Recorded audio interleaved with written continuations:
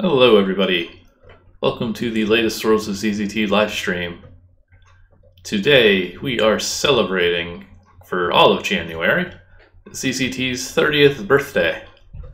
It was released way back in 1991 and has kind of been an important thing, to say the least. Here we are 30 years later, still making games, more than 2,000, I believe.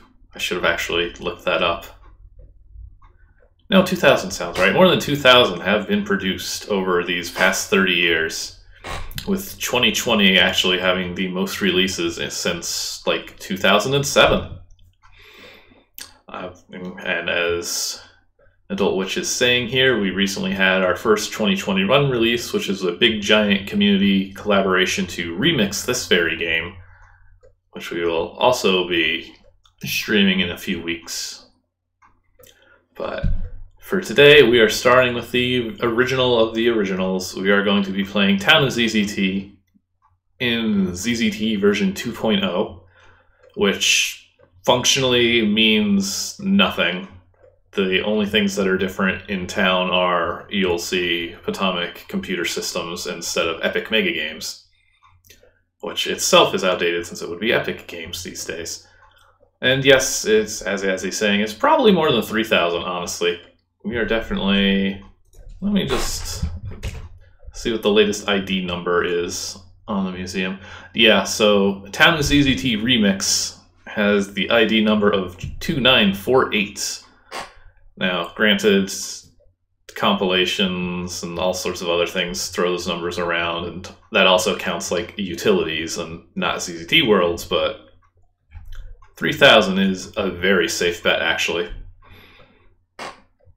Well, I'm not going to be pressing the spacebar to shoot, so for this, it's not going to really be any different, but it's thematically appropriate. We will see some different branding, though. The About ZZT, all this stuff. We'll take a moment and check out this as well. ZZT, the object-oriented game. Copyright 1991. Let's see, let's learn about ZZT. Oh, well, okay, it's going to be... Let's just continue this from top to bottom, then, if it's just going to jump to the middle of it. Please register your copy of ZZT. Win royalties from Best of ZZT. Distribute this program. ZZT is shareware, so feel free to give copies away. Suggestions. Upload ZZT on your favorite BBS. Bulletin boards provide a great service to users, and they always appreciate new uploads. Give a copy to your user group, so they can add it to their software library. A recipe for 5 better friends. 1. Make 5 copies of your ZZT disk. 2. Give each copy to a friend, neighbor, or business associate. You now have 5 better friends. Concept of ZZT was inspired by the recent movement towards object-oriented programming, this hot new fad for the 90s.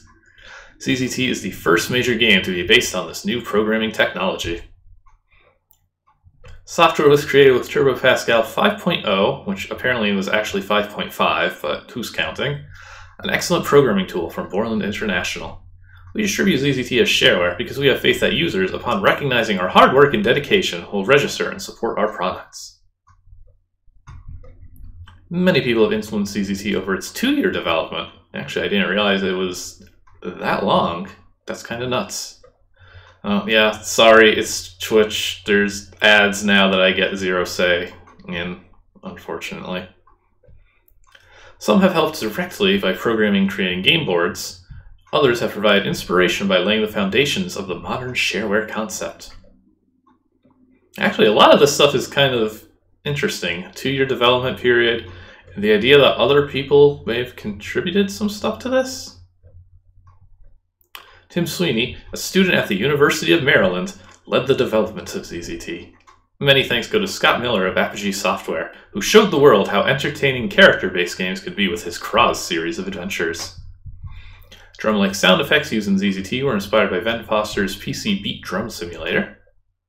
Andrew Saucy Jr. deserves the credit for uploading ZZT on CompuServe, Genie, Bix, which I have never heard of, Delphi, and other major bulletin boards with his Megapost service. Epic Megaposts.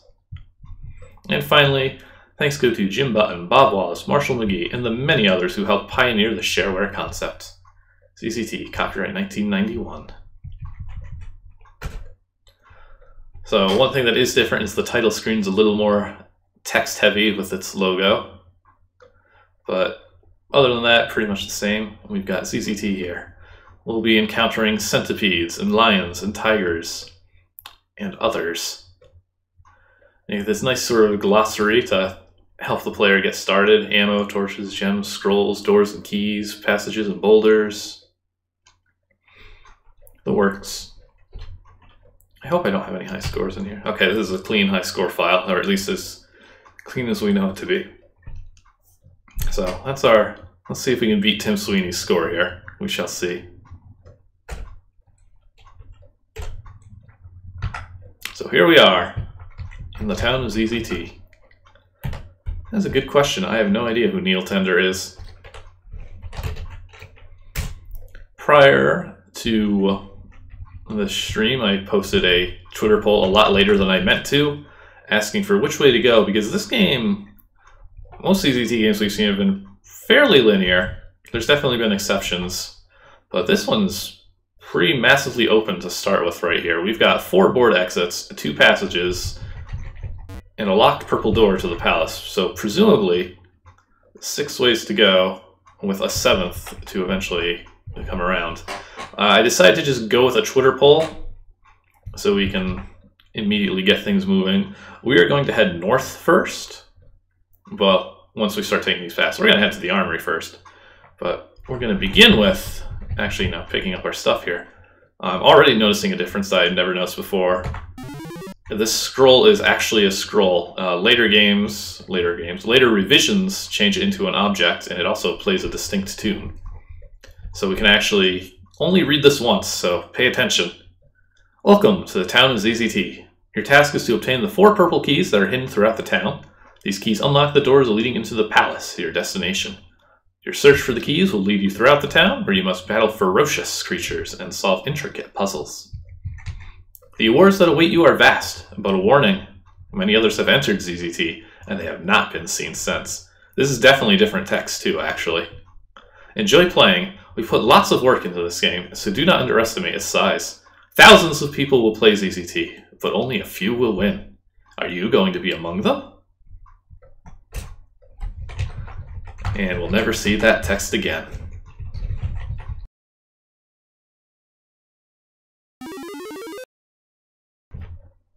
So our intro here, we get our armory, a locked door, a key, a guardian guarding it, and some conveyors here that keep us out.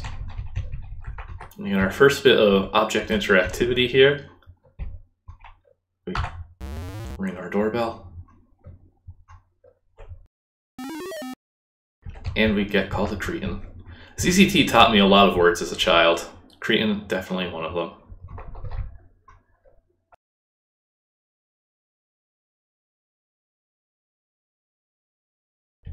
Neil Tender as one of Tim's computer science mentors in college. So that would be interesting if true. Hello, you must be new to town. If you want to be successful around here, you'll need to buy some supplies. So we don't have any money here, but we could buy ammo or a torch. We can always get some advice, money or not. And, you know, I would sing this, but we are on Twitch.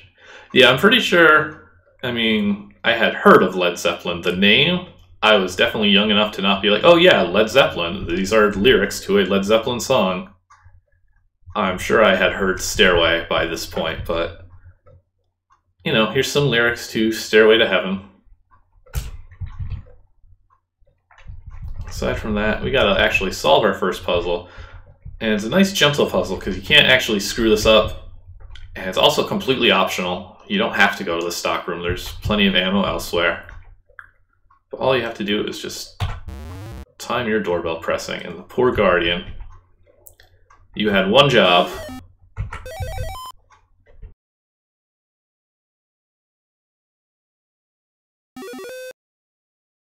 Now my favorite sound, picking up all these items.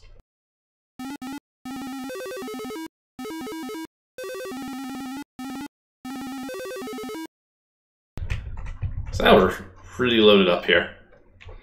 Got 9 whole gems, which I am not going to spend because we're going north first. Let's pick up our other items on the board. So this game having such an open-ended structure means that every single spot can potentially be the player's first, which is always a chore for balance. It's very possible to be going in this direction and having no ammo, or having lots of ammo, or being horribly injured from other paths. This one, I always really liked this board as a kid when I first played ZZT. Myself, and apparently numerous others from finding old ZZT worlds throughout the years, loved making sort of like security systems with blink wall lasers and spinning guns. It's apparently a time-honored tradition. Mostly just want to run really fast, not get shot, and get away from these walls as soon as we can. This board is, introducing blink walls, introducing spinning guns, some more keys. And one thing I gotta give Sweeney some credit for, because this game is sort of this hub and branching paths structure, you're always gonna have to sort of turn around and head back to the start. And he does a nice job of speeding up the return trips a bit. We had to get that key, we had to go through that little gauntlet of blink walls, but now we can just, come and go as we please. He did do quite a nice job designing this game right from the start. He also likes to do some more creative geometry, I guess I'd say.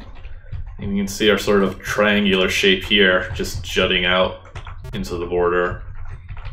And, even just this tiny little nub sticking out. It would be really easy for this to just be perfectly straight lines. But I think it just makes these boards look a little more interesting to look at. Oh, hey, actually another difference. This is fun because I didn't actually compare the 3.2 version of town with the 2.0 one. There are normally not fake walls lining this bridge. That's actually really interesting, as we'll see in a moment. We also get introduced to water. Blinky, ugly water. It's not the cool water. We can't shoot, so I can't demonstrate shooting over water. And here's our first, well, not our first NPC. Here's our latest obstacle. A troll blocking the bridge. Pay for passage or forget about the castle. So we got our 10 gems thanks to the armory. Otherwise we'd have had to explore some other paths of it first.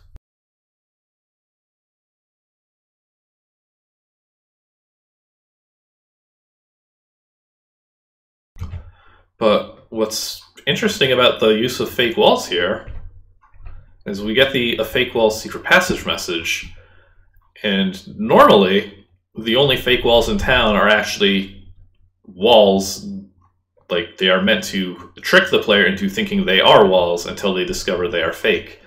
Using this as a path is actually pretty interesting. I assumed that was something that the ZZT community started doing themselves, using fake walls as floors.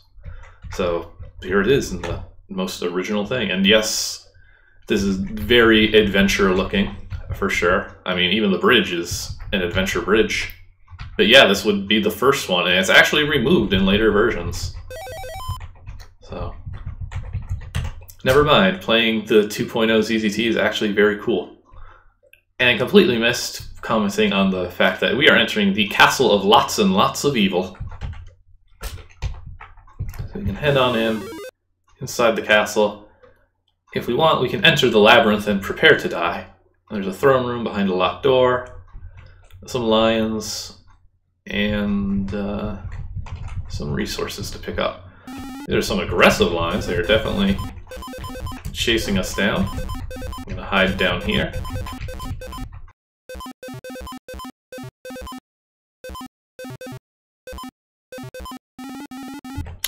When I got ZZT as a child, it was on a shareware CD, and me and my brother, we were pretty young and new to computers, like actually using them instead of sitting down and somebody loading a game for us.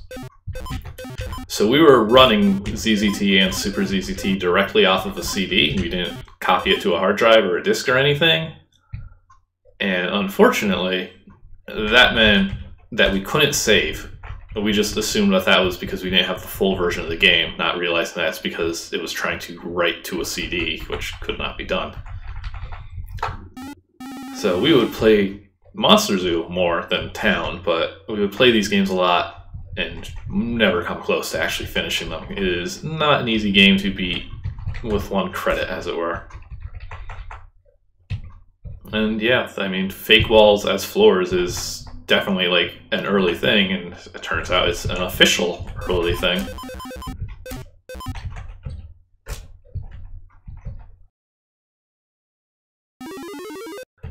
This will also introduce us to darkness and wild video artifacts if my stream preview is showing anything. And unfortunately, Castle is mostly dark and mostly a maze. If I was smart, I would have looked at a map. So I don't actually have this sequence memorized enough. I've played through this game many a times. This is a trap. Don't pick up this gem. It's not going to be worth 1 health versus losing 10 if you get hit. So don't mind me as I wander aimlessly. Okay, well, this is the exit, but we can't quite get in just yet.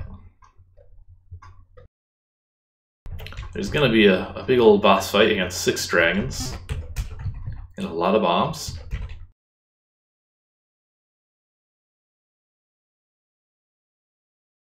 Luckily, again, Tim does a pretty good job with the resources. I mean, if you go in here without going to the armory and getting the stuff there, it's probably a little tighter, but this is also the one area that is blocked off by the gem requirement, so you're probably going to have an okay stock of torches for this sequence. There's also the bulk of the dark rooms in the game. Yeah, there are definitely more. I don't know who Bill is. He does live, though.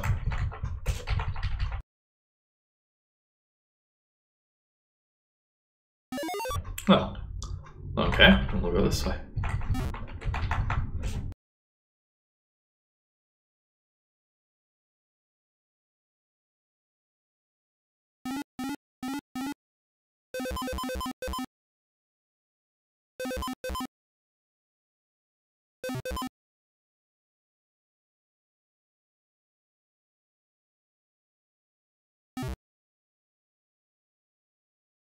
And he does kind of help out a bit by sort of color coding the rooms.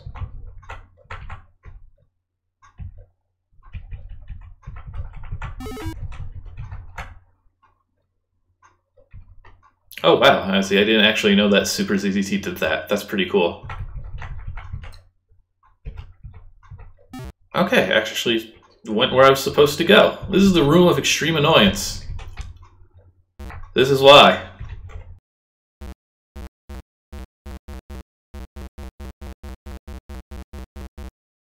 Centipedes kind of help out more than they hurt.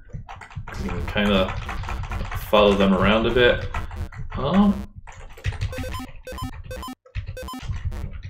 can also see we are limited in our shots. Yeah, which makes missing dangerous. Not annoyed yet, but I will be because I'm pretty sure that you have to go in from the other side to get the key, and then this side to get to the door. So I think I did this backwards. No, I did it correct. Lucky me. Exactly. It's good game design is doing bad design, but tagging it as bad. That is correct. Yeah, so you do need to go in from the other side.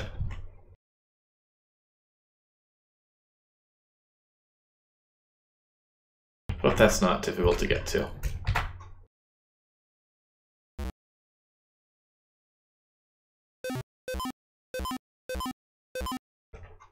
I mean, we saw as well that I'm playing this in ZZT 2.0, so we don't have our solid HUD luxury of special cheats or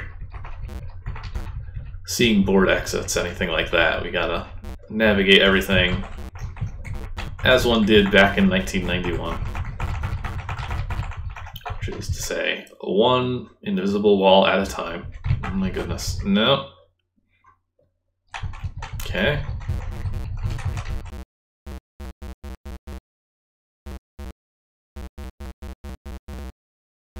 I honestly didn't realize people used spacebar shooting. I very frequently want to, you know, shoot and then just in multiple directions. But yes, this is a bad board. Like, sorry, Tim. 30 years later, I'm just gonna say it. Like, there's not enough happening. There were centipedes. There's no sort of sense of danger, and I mean, as we've seen in other games that came out later, they kind of address the invisible wall situation in somewhat better ways. Most common definitely being the one where as soon as you touch a wall, an object detects that like this invisible wall is there and it flashes the whole maze. So you don't get these permanent walls, but you do get like a look at the layout.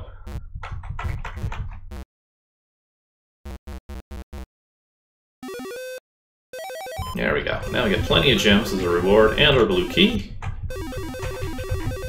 And the annoyance is no more. The real question is, has anybody like purposely played a ZZT game with mouse controls that didn't tell you to use a mouse? Or do it for speedrunning purposes, thanks to how weird the mouse controls work?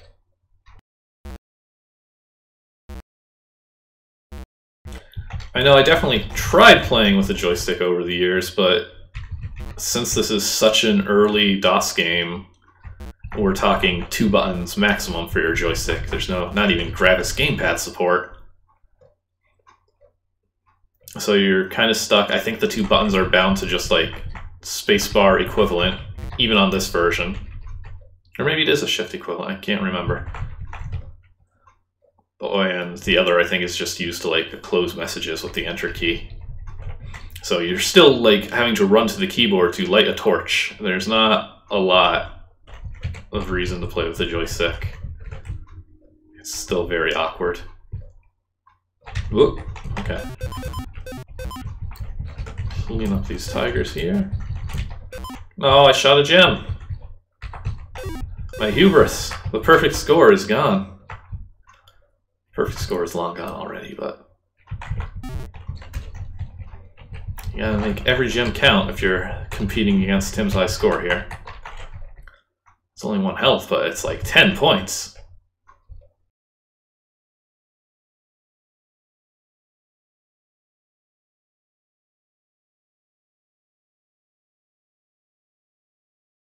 Okay, that's almost where I want to be. Oh! I was doing so good at not getting hit. I was very impressed with myself. And then I just walked onto a board with a centipede directly where I started, I think. And these are from spinning guns there, those bullets. Those are not tigers. Perhaps this game's biggest flaw is its health. Because you can't buy health. The only health you get in this game is from gems. And I know at one point I counted them all. It's like 100 and something. So you really do need to make your health count. Or especially because probably one of the toughest action sequences is at the very end of the game. I'm not gambling with that gem. I think this... No. This is the room of extreme annoyance. Okay. No, I just went in a big old circle.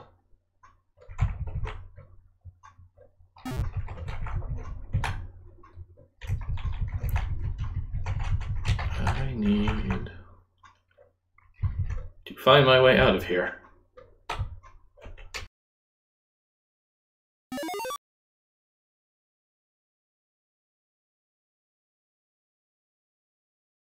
I know I didn't cross the spinning guns on my way in.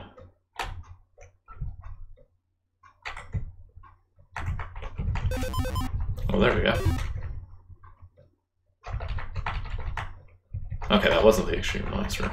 So I think we're good. Yeah, I should just go right from here, and I believe that will take me to the dragons. Alright, we are here.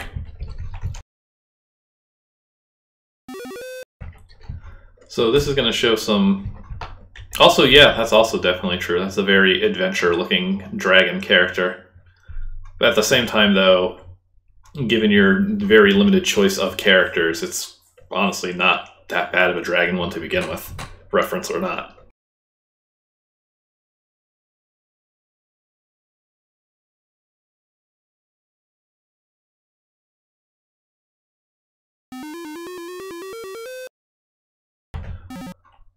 So these dragons are immune to bullets. I think they play a noise if you shoot them. Nope, they don't do nothing. So yeah, this gets to introduce you to objects being a bit more complex. Most objects in the original worlds don't do a lot. They stand in place and sell you things, or they like push something out of the way for you when you get an item or whatever, or hit a button. Alright, we're gonna vaporize some dragons.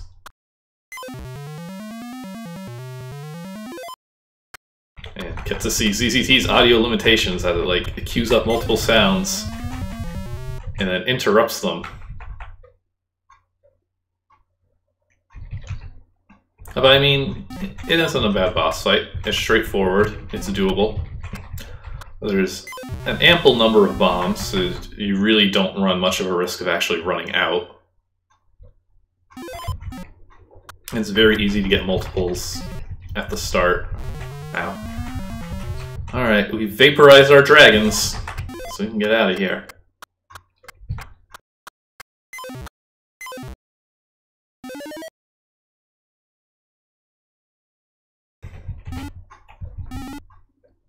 We're back on our starting board, but now in a weird location.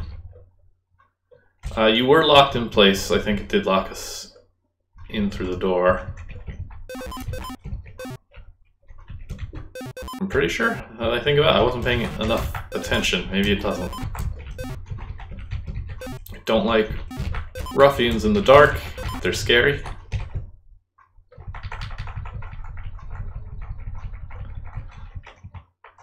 My health is okay. And honestly, my issue with this game's health is kind of carried over in the other games as well in the original series. And none of them let you buy health, none of them give you sort of an unlimited source.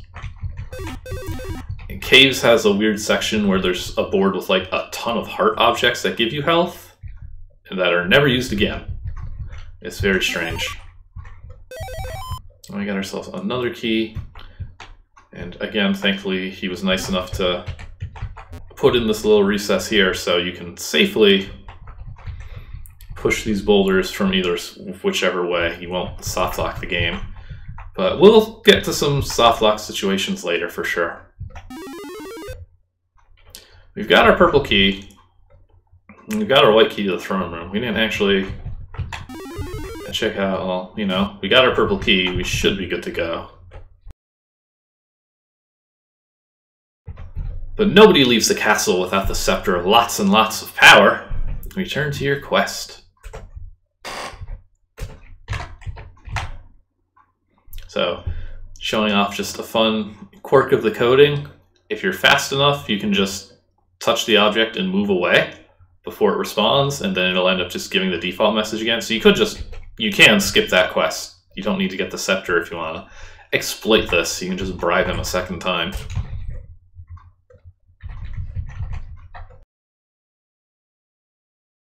Well, I mean, maybe the troll puts another scepter back after each adventure goes through.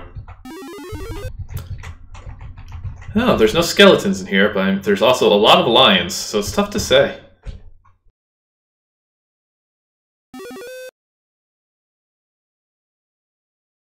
There's another puzzle that I unfortunately don't remember the solution to off the top of my head. Hopefully I won't take too long.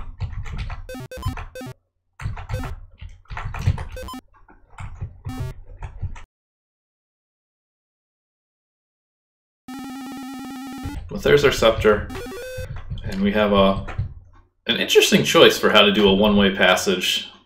I think a lot of boards would have just used like transporters or an object or something, but this is very organic. You just can't get through because you will get horribly maimed by blink walls if you try, as each one pushes you up into the next, and you'll just lose a lot of health if you try and run through there.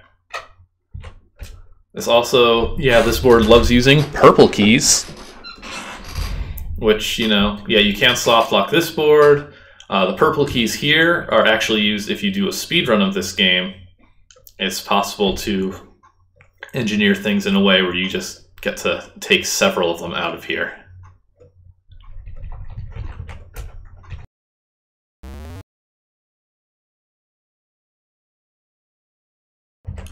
So another thing you get too is a lot of Sweeney's objects use smiley faces.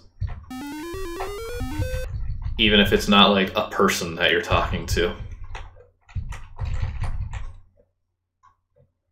But for now we gotta untangle things a bit. Let me make a safety save. Because I love to solve this puzzle the wrong way.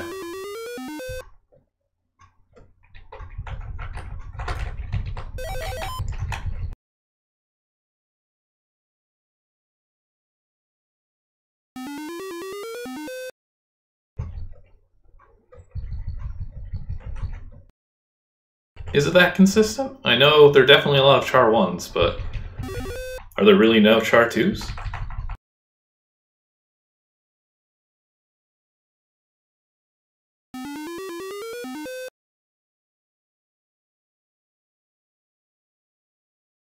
Alright, now to just pick up the second key. Haha, good joke. Very funny.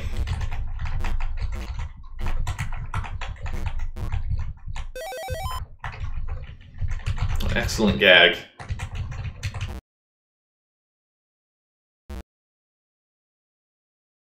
And again, with like interesting geometry, we get this. It's completely meaningless. It just makes the board look a little different.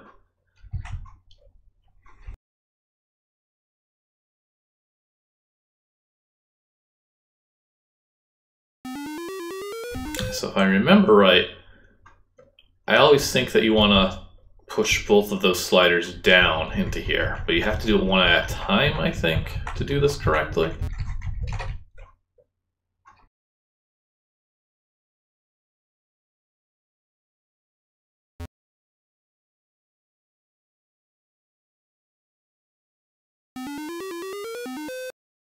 Basically, our goal is for the pusher that's locked away right now to push that big long row of sliders across and block the spaces underneath here so that when you hit the switch, it can't block the path to the scepter. And if you push both of these down at once, then you can't be fast enough to actually get where you need to be. So I believe that's what we're supposed to do.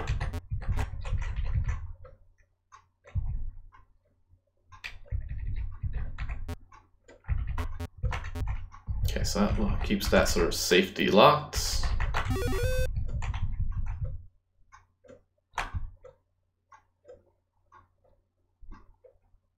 Oh no, all that really matters. Yeah, okay, I guess you can do both.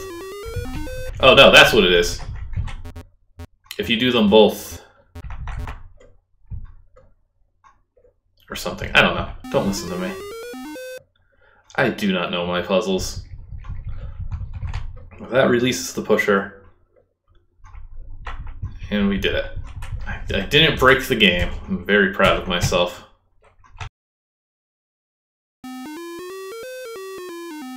I love these jazzy beats.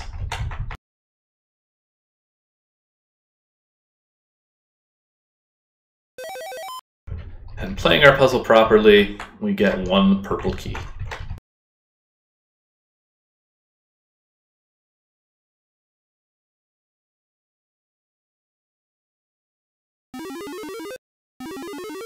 That is the opposite of the exit.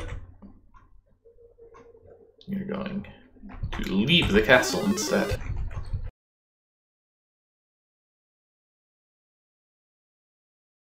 Alright, no money needed, no tricks, just continue on.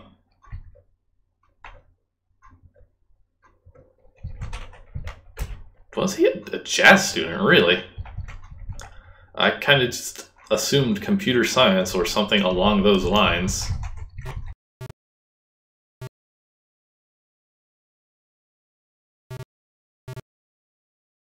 So now we get our nice, much easier backtracking, which, I mean, doubly important because I don't think you can't like run these blink walls, the green ones here, backwards. You'll just be destroyed.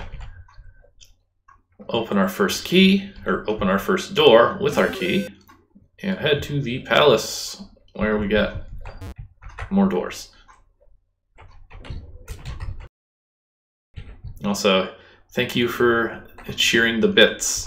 I am an old man who does not understand Twitch. I don't have like anything hooked up to the Twitch bit system like whatsoever. So let's see. Let's go. Well, I'm just going to follow the pole. So our next path will be to the west, as that had the, well, second most results here. And we get the 3 lakes. So now we get to see water going over bullets. Bullets going over, I'm saying everything backwards today. We get our bullets going over the water.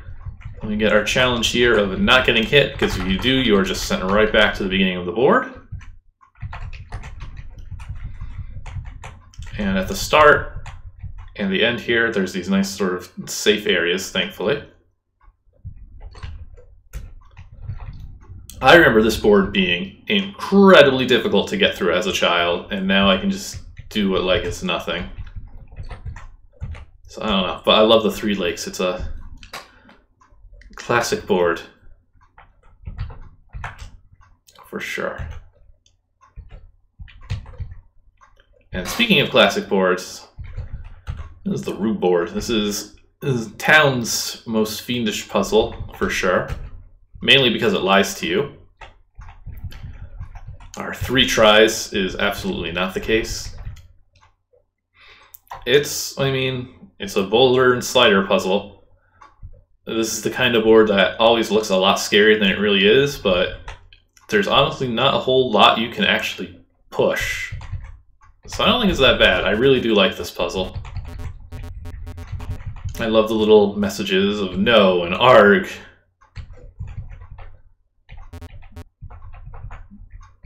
And I like this little spot you get to untangle to block off a path. I mean, I'm trying to just going through the motions. This one I certainly do know the solution to off the top of my head. Otherwise, it would definitely take me longer for sure. You just gotta, you know, push 2x slow.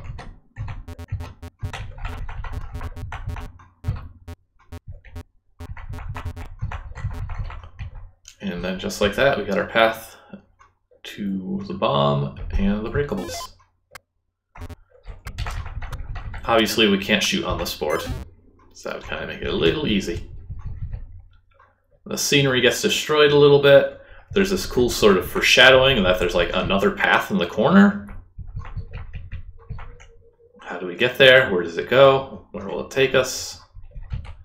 And with that, though, it is purple key number 2.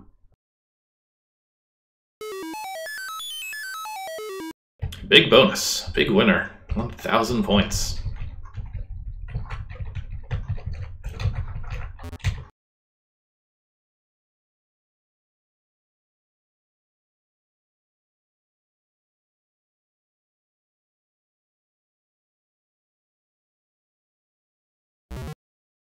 That's what happens if you get hit.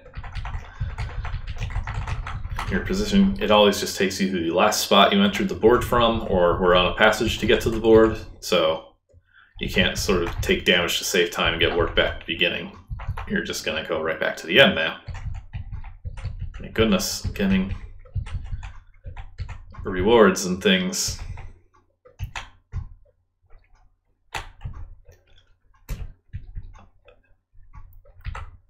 Thank you for the bonus, the extremely large bonus. I too don't know what that means. So we got our second key. Open our second door. And I don't like this third door,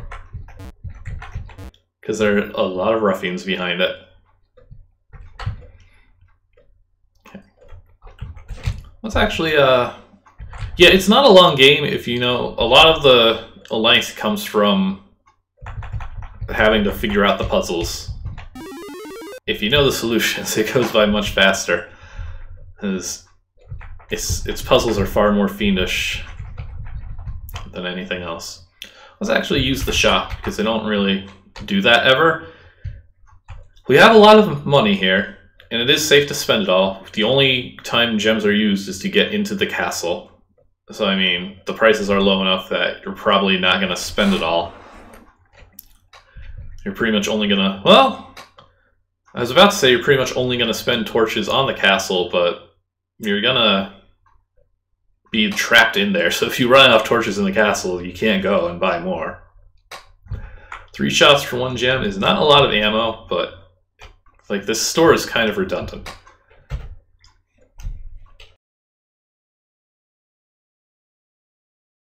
And really, this is the best thing the vendor's got. But let's buy stuff just for the messages. Here's your ammo. Happy hunting. Here's your torch. He seems very judgmental of that. I'm saying he, but they are not gendered. They are merely vendor.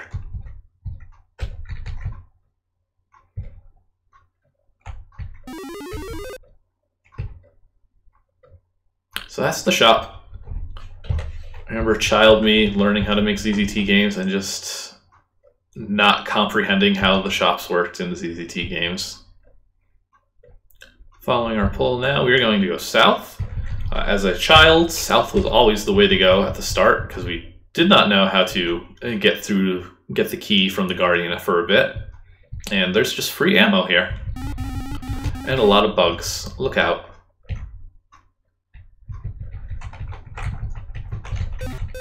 And again, the shots are limited, so it's dangerous to miss. And this board plays a lot with the 1 key at a time rule.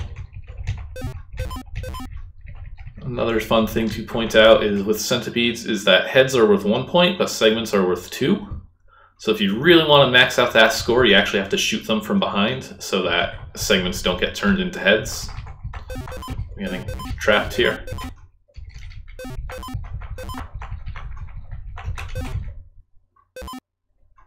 Oh, I'm sorry. Segments are worth 3 points. It is like the most valuable thing in ZZT.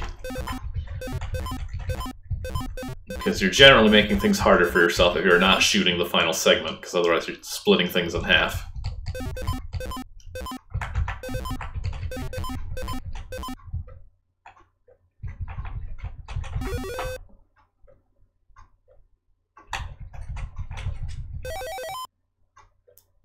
This board is very bright and colorful.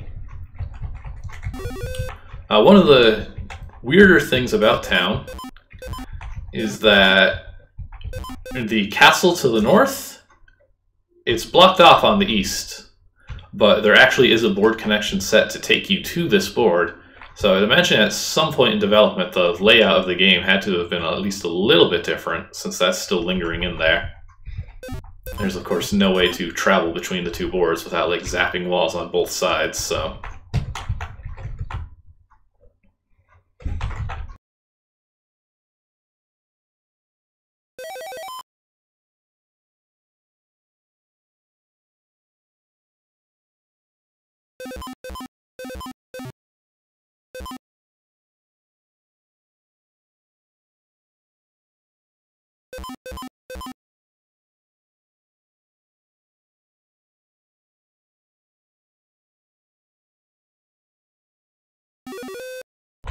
This one does slightly suffer in that, again, like the Room of Extreme Annoyance, you kind of run out of things to shoot.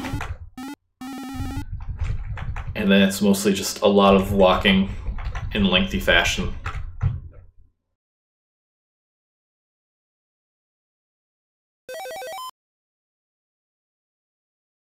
That's our last blue key. He also did a pretty good job of being smart with his key usage. Like,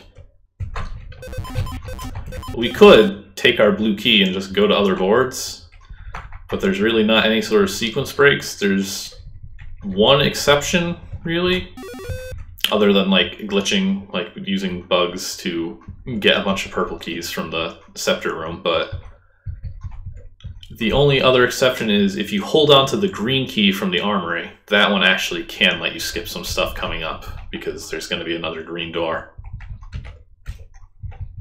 We also get our prison.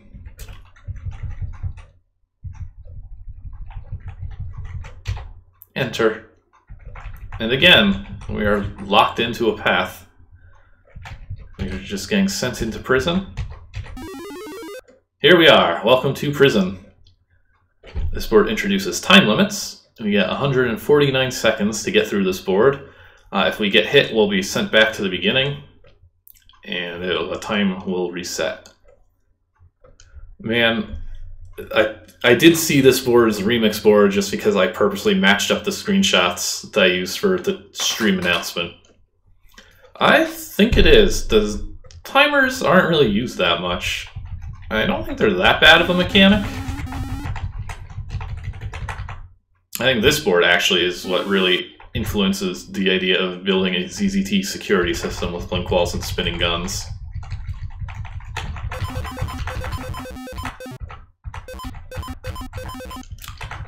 Definitely worth knowing that most action boards are limiting our shots to one at a time. If you're quick enough there, you can actually grab the key before you have to like ride out of it. And again, we get our collect the blue keys gimmick. But this time we're introduced to a duplicator, so there will be a threat at all times. You can stand in front of it and break the duplicator at the cost of 10 health, but these lines are not nearly as aggressive as the ones in the labyrinth.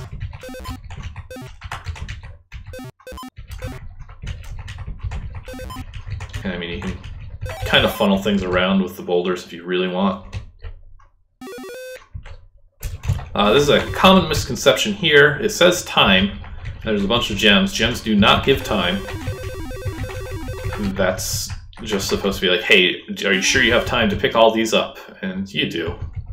The time limit's fairly generous, really. We got more than a minute to go. The spin guns here are definitely more aggressive than on the three legs, but this time we can shoot, so we can kind of fight back against the bullets. I guess some more creative uses of boulders.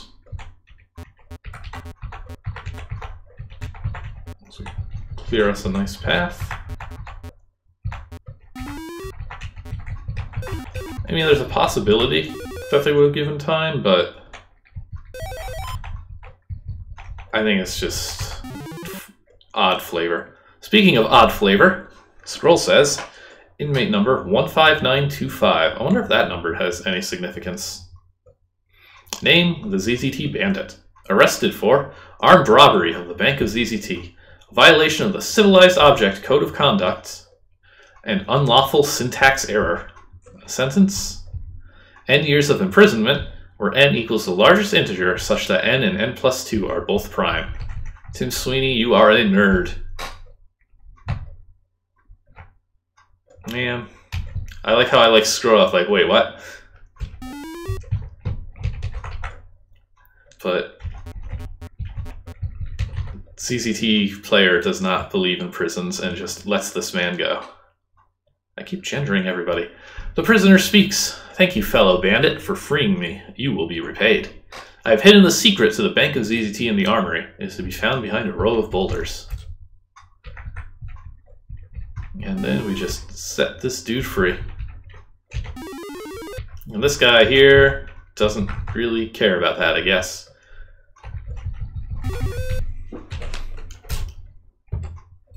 So now,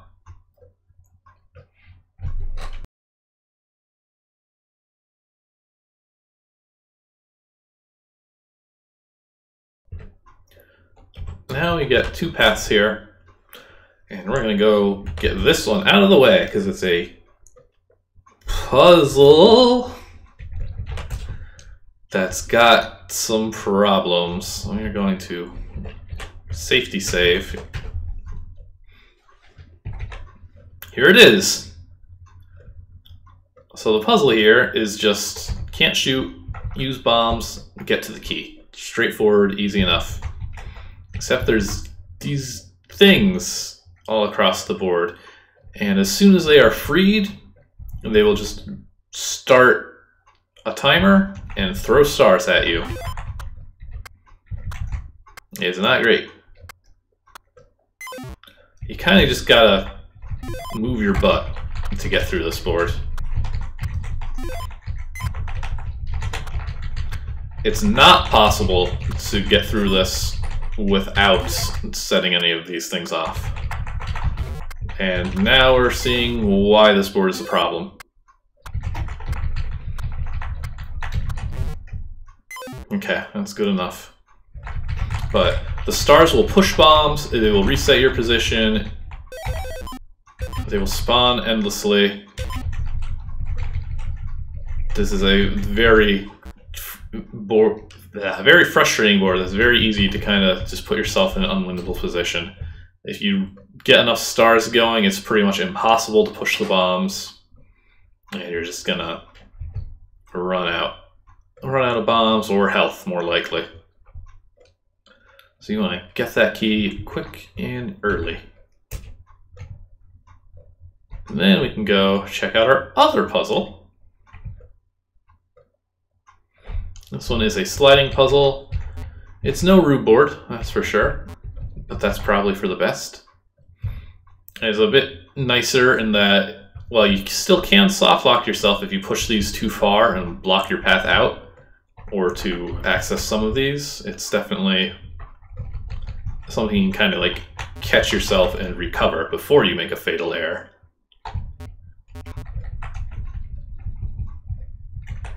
So the goal here is merely to line up a couple of these boulders so that you can safely push everything. Is this one? Yes, okay.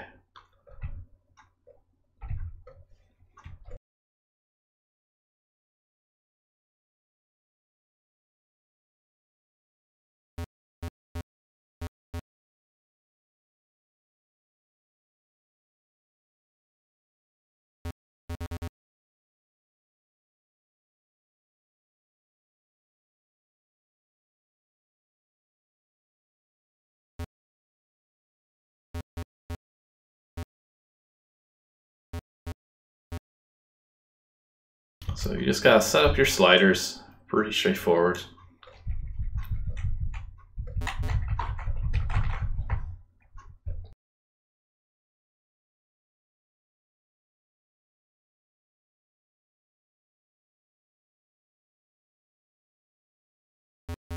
No, if I actually set them.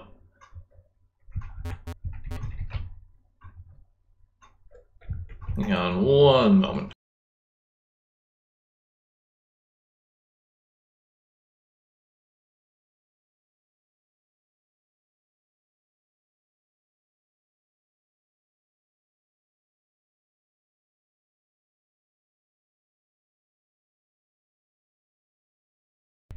Okay. There's one left to go. The nice thing is once it's the last one, you can just push them freely.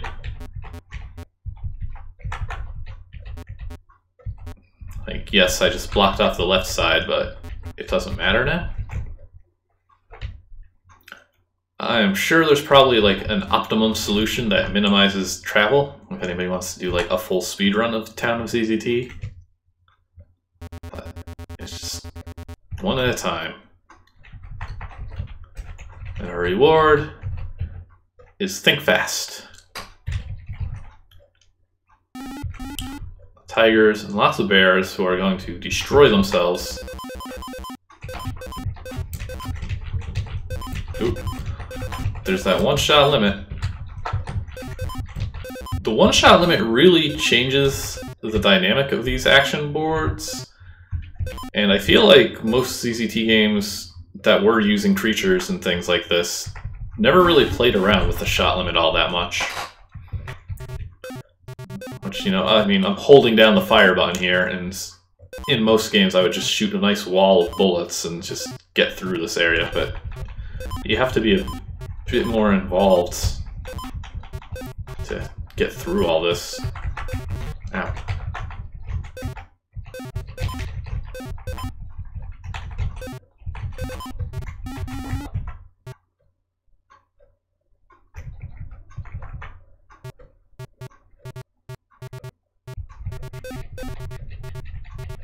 These ones are like really aggressive.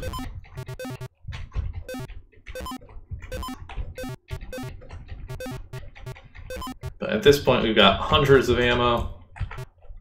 Like again, if you don't know how to get into the armory supply room and you're just relying on the ammo given to you from the bugs board, it's going to be a lot tighter. There's some ammo management involved, but really its health is what you're worried about in this game for sure.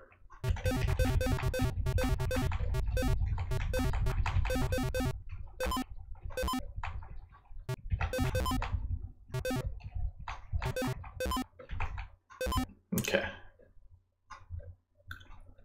We can get our green key, and again, if we had kept the one from the armory instead of opening the supply room, we could have skipped this board as well as having to solve the puzzle on the previous board.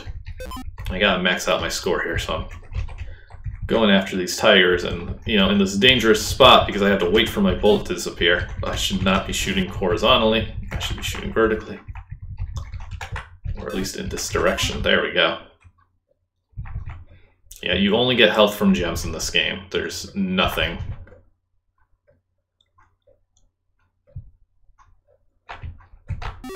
I definitely did the math at one point, and I'll look it up at the end because it's in something that I have quick access to, I'm pretty sure. Assuming it's posted where I think it's posted. Also this, I don't know why you don't touch this thing. You have to shoot it. Right on. And, you know, I was complimenting the way backtracking was handled, but then you get you have to do this. When it would have been so easy to just let the player, you know, push through the other direction. But whatever. We've destroyed the prison. Everything's wide open. There's nothing but a couple of centipedes.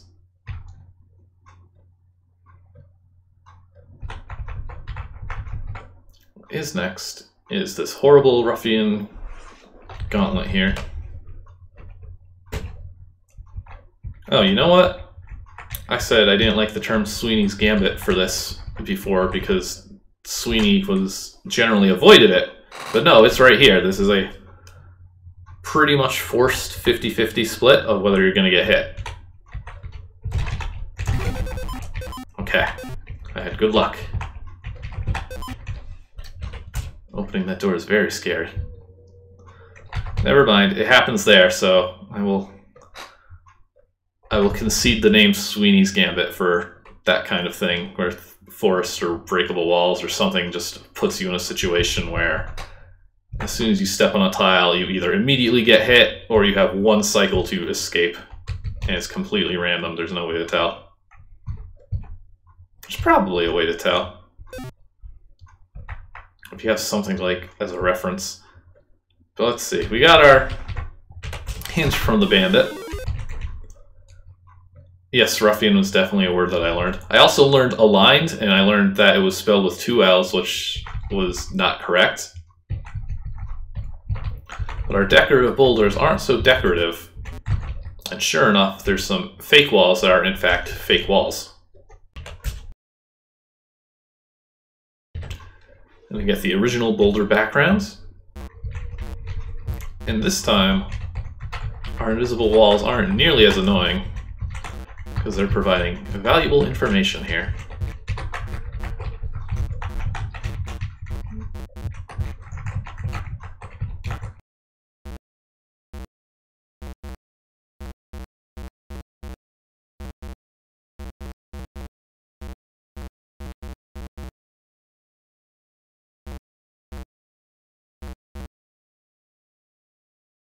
It's a fun way to give the information out instead of just having him tell you, by the way, the bank vault password is 40364. Like actually having to go through a cool secret and also, you know, doing this. Oh, did you think one of these was a 4 was a 1 or something? As I can definitely see that being a mistake. Another fun thing is that, in addition, that's not even the only fake wall. You can actually get to this side as well. And this is some weird foreshadowing for a future part of the game. And you can actually solve this puzzle from behind if you want, but we're going to do this a bit more legit. But I do like that this connection exists in the first place. It's really strange. Lastly, worth pointing out is... Nope, no explanation. It's just, it connects for some reason. The last thing worth pointing out is that if you actually push these boulders down here, you can just block the conveyors and walk in and grab the key. So, I don't know how intentional that is, but it is a reasonable alternative solution.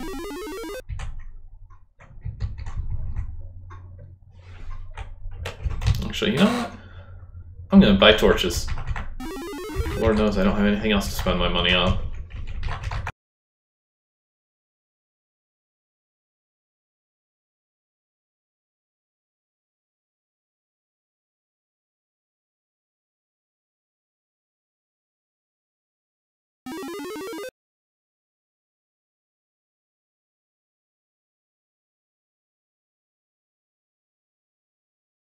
And now that we have the bank password,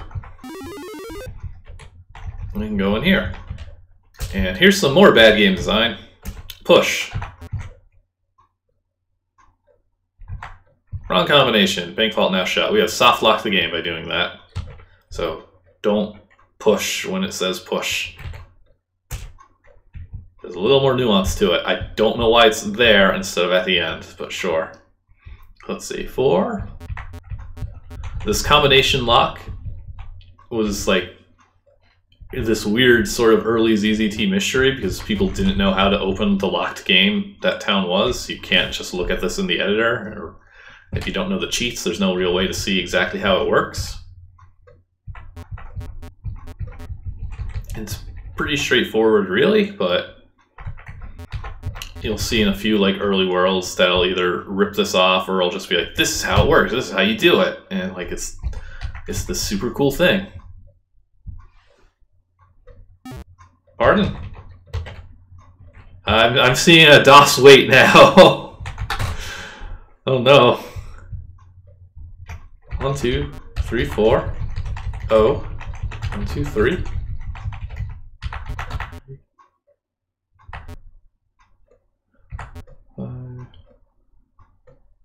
Now I'm like, wait, is it 5 or 6? Yeah, it is 6. Did I put in a 5?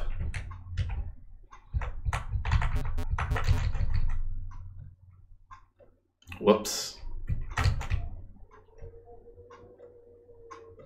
Hooray! Alright, much better. Ooh, is this a soft lock too? No, he can just push the other boulders out. Okay, and our reward is some money. And our 4th purple key. Some, like, very needed health here. As this next segment is mostly action boards. I think another interesting thing, too, about the structure of this game is it kind of does a little both action and puzzle on each path. You gotta run through the gauntlet of the 3 lakes and then solve the root board. You gotta fight your way through the bug maze and the think fast. Well, I guess the south doesn't, and then there's that slider puzzle down there. The north has the whole labyrinth sequence, and then going here as well, we're gonna start off with a cave.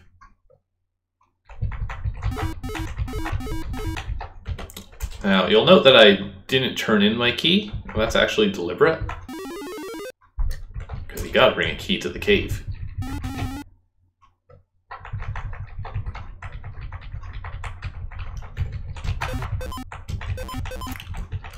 Some ruffians. Some resources.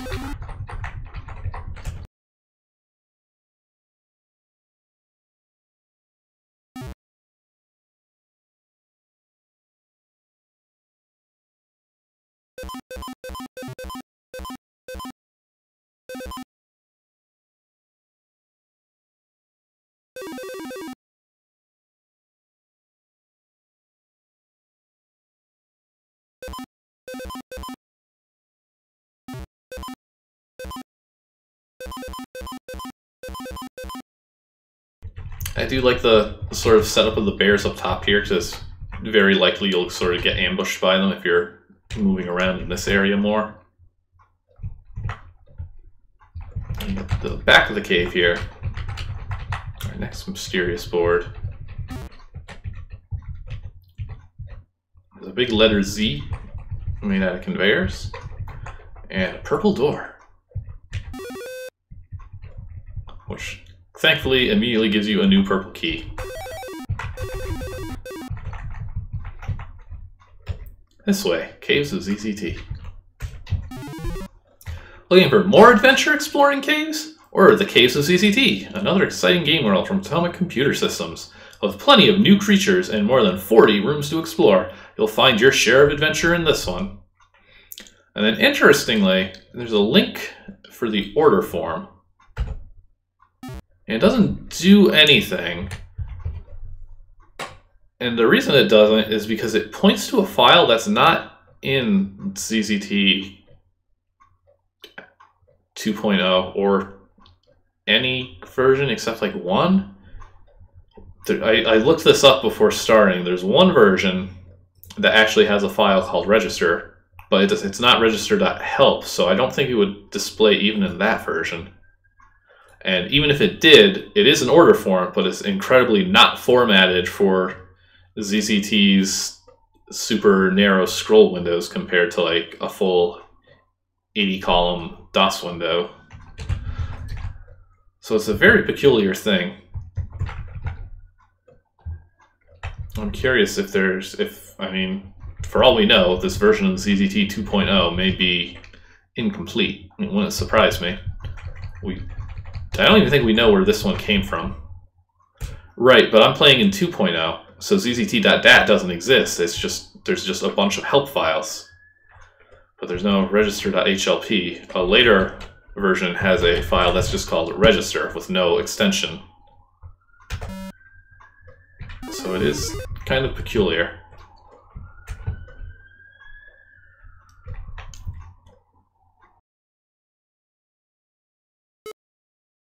Right, so head on to the forest.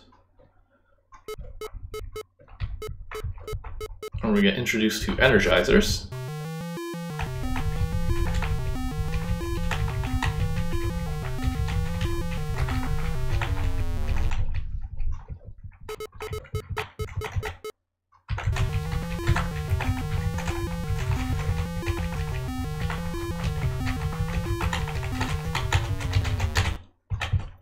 Can't believe I pulled that one off. Yeah, there's some interesting palette choices on this one. This also does something that I don't see often with pushers in forests. I guess you're sort of supposed to like tactically cut off enemies from following you. I don't know, it doesn't really add much of anything. Yeah, it's definitely sort of a dig-dug thing, but I don't think, yeah, it won't crush anything. Here, let's try and lure a ruffian. Come on down. Over, down. Come on.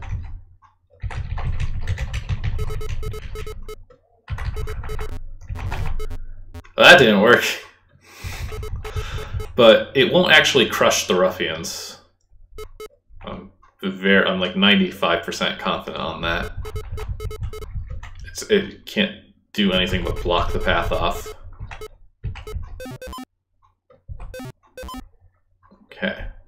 We still got some lions here, so let's They also run away from you instead of towards you, which is a fun little twist. It just straight up reverses the calculation for running towards the player, so that if you're energized, it'll run away instead. Which means that is dependent on the intelligence value. Also, I just realized I'm still holding that purple key from the caves, and we've got to get rid of that, or else we're going to have to do a lot of backtracking later.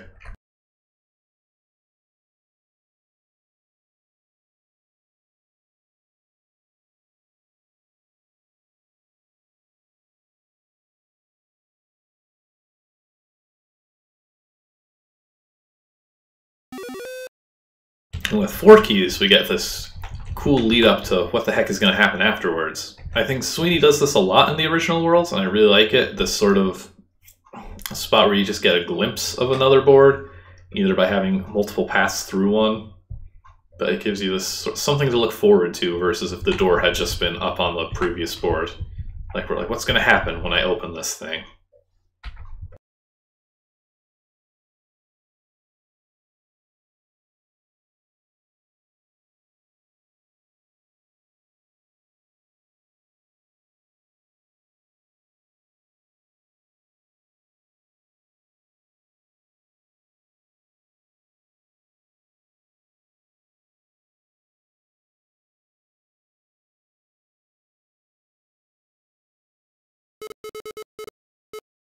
And to ruin the beautiful scenery here with this forest.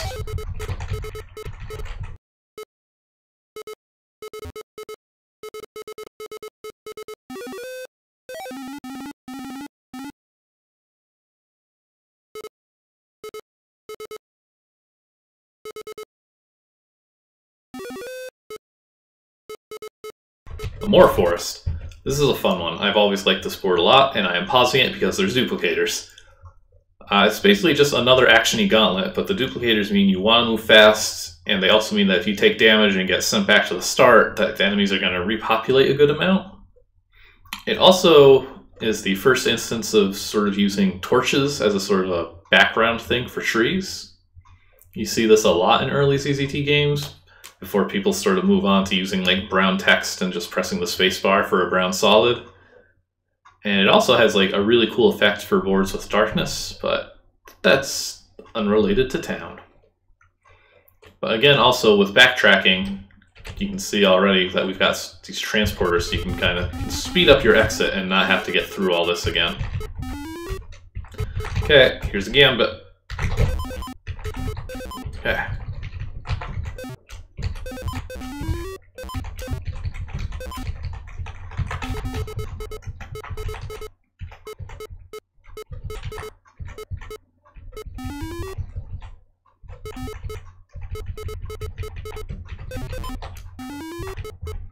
We also get the best character in the game, the tree.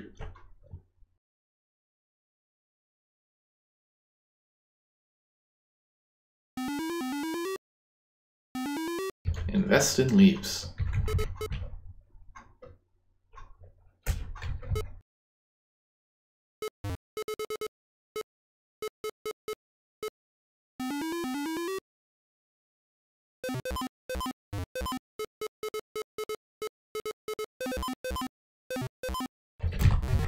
Oh no, I was hitting my unmute mic button to talk about how it's a good idea to sort of make these pockets and create a sort of a choke point. Now I gotta do this again.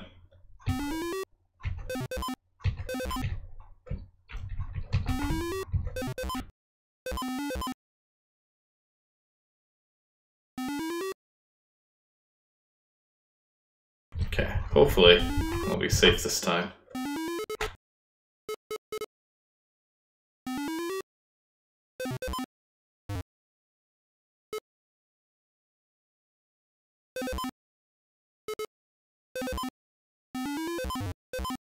Okay, that's better. Make a sort of a zigzag path just in case the lion tries to follow me. Make it a bit more of a pain to actually reach me. There are a lot of centipedes. Thankfully, they're a bit more predictable as far as how they move. And that one just decided to go the long way around. Into the House of Blues. So we get to see this board as intended. And meet everybody's favorite character, if it's not the tree.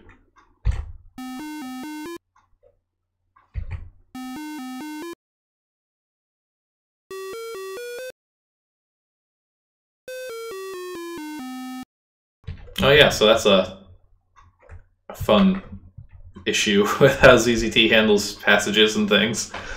Since the player was last located on that tile over there and was on top of a fake wall, when the passage moved the player to bring me into the board, it took that fake wall with it. So our Jazzman puzzle is just to have a jam session.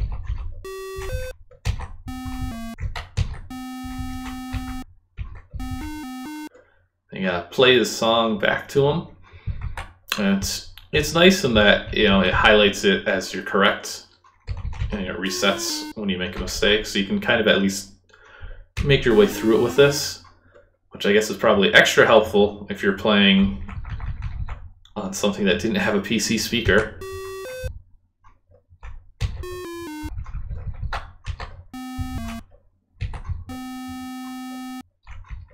Yeah, we've won his respect. We don't know what the purpose of that secret passage is. It's just like more sort of foreshadowing for what's coming up later. But it's so weird because you can just actually brute force your way through the puzzle. So, I don't know.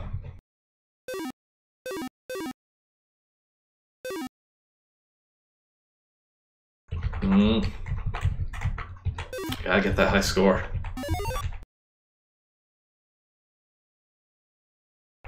The mixer. So people who have seen my luck with conveyors in ZZT and destroying the player, this might look a little scary.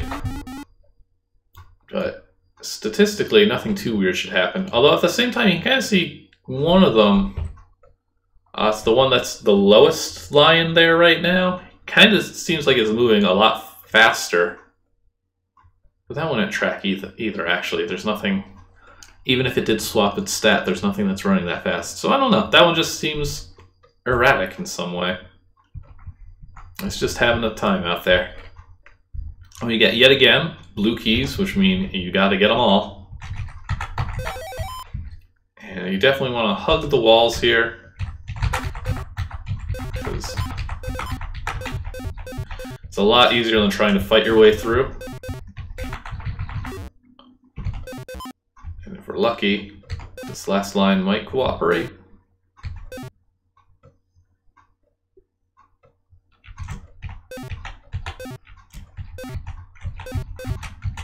Okay. It's honestly much more important to get rid of the lions than get the keys. You definitely want to get rid of them first, because then you can kind of just mash keys until you get through.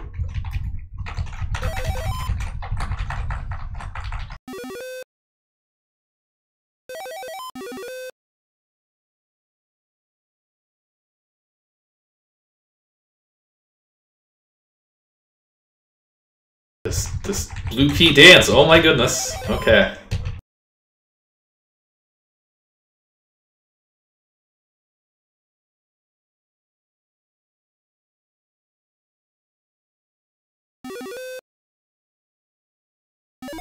Oh, there we go. An interview with Tim Sweeney revealing his jazz musician origins.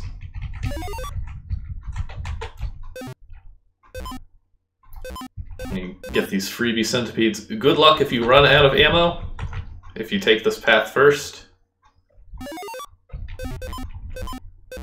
So you're gonna kind of be stuck just turning around. At least this one you can turn around on. There's no commitment. You're free to leave whenever you like.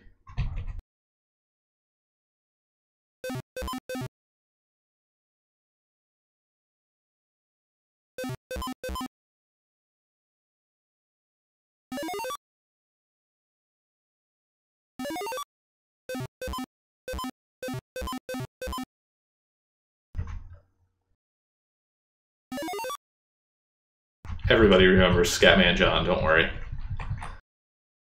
And this is it, key number 5. All that's left is to head back to the palace and to find out what that's all about.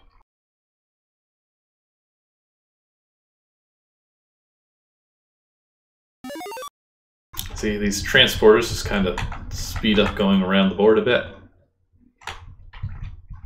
I wonder if maybe there was like a consideration to have these things move out of the way once the puzzle was solved, because then it would be sort of a fast trip to get back to the armory and start of the game.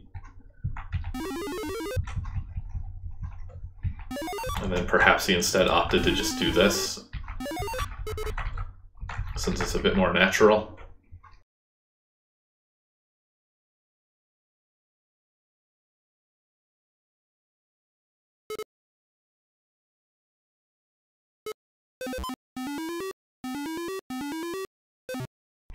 I will invest in leaves, don't worry.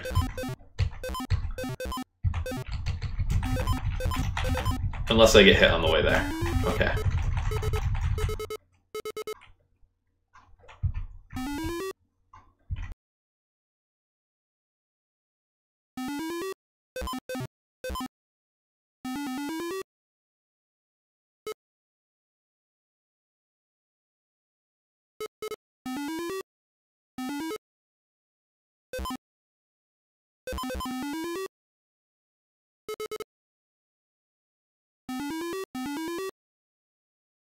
These have been invested in, and now we can get rid of this last key.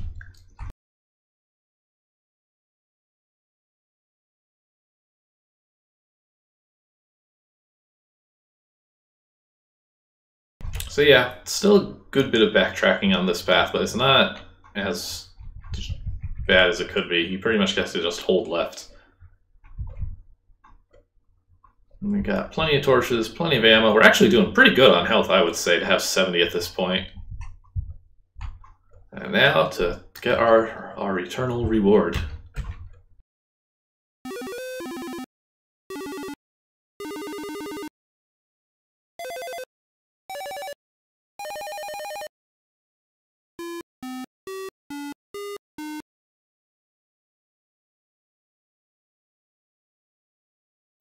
Alright, some flashy sound and effects. There's this odd thing here.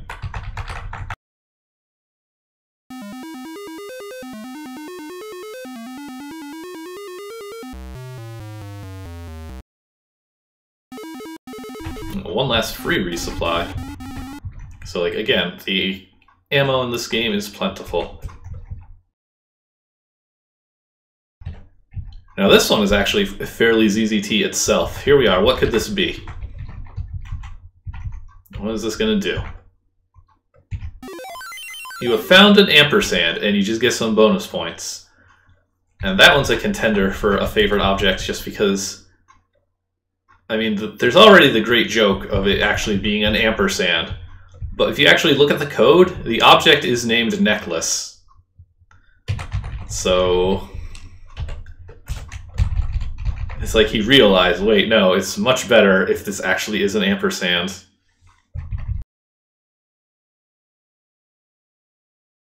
I think Dungeons has a similar joke. We'll definitely get to that.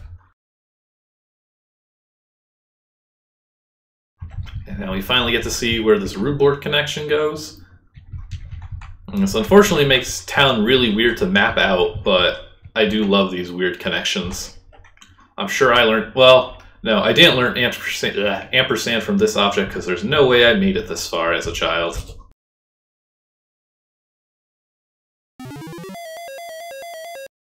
It's not over yet. Even more ammo.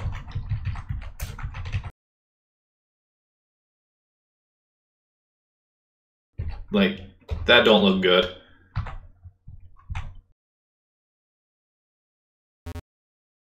And you have to ride the pushers in.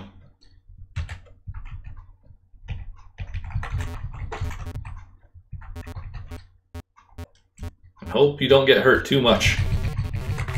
Oh no, I did.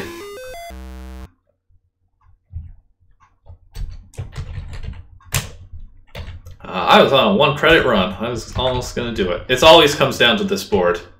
This is like the moment of truth. You want to do this way. Wow, actually, I'm having some rotten luck. Basically, you want to get yourself in a corner and shoot wildly.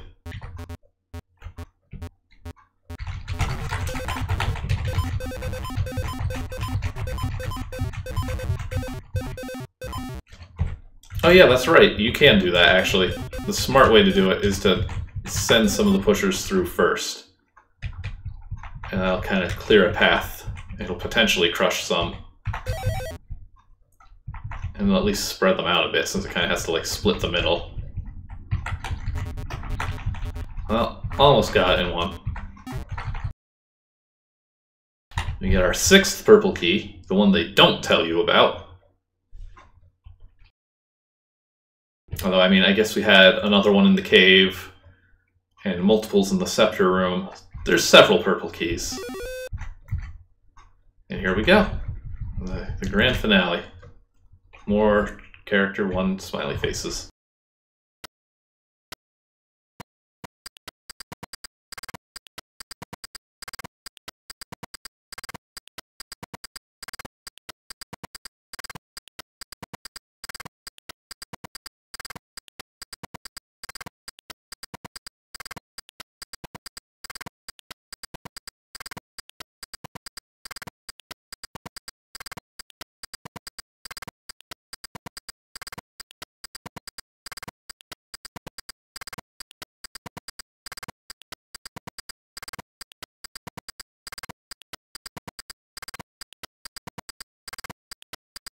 And beat 2 keep on going.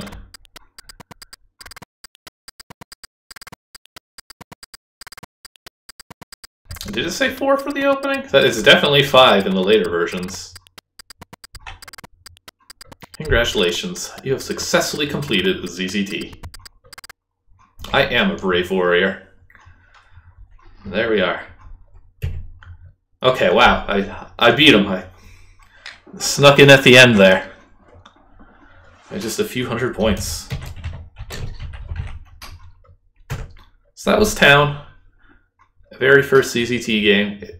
It's still legit fun to play 30 years later.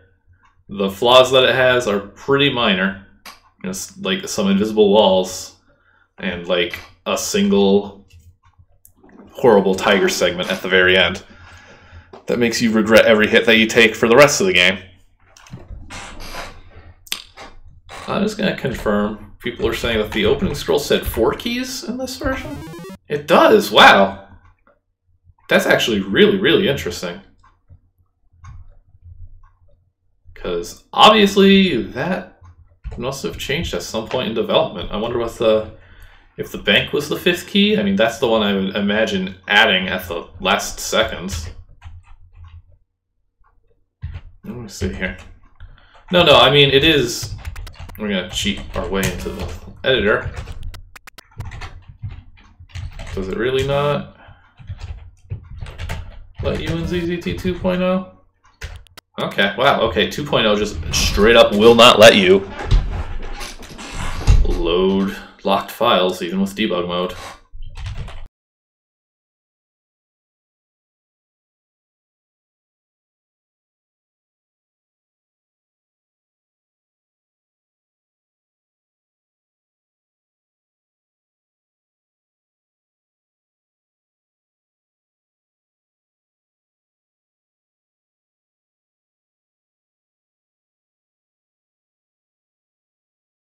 Okay, now we are in the correct directory here. So yeah, real quick. I was muted, I sure was. Real quick though, yes, it does say 4 purple keys.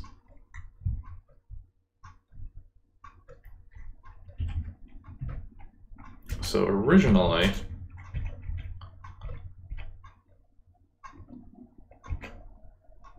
Because you're supposed to get 1 from the castle,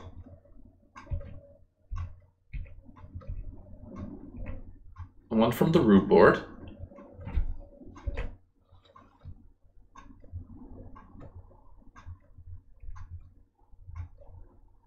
yes, that funky drum thing was the "hey, I couldn't open this world" sound. Root board. I mean, you can see from like the structure if you go like in order through the boards that it's kind of like arranged interestingly. 1 from the mixer.